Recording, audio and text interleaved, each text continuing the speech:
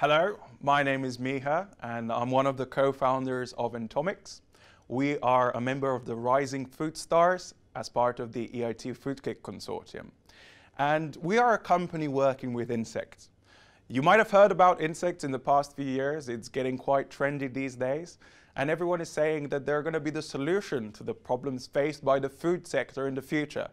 And you'd be almost absolutely correct to believe that. Insects are a fantastic bioconversion tool for turning low-value waste into high-value feeds, both for animals and humans, rich in protein, fat, and chitin.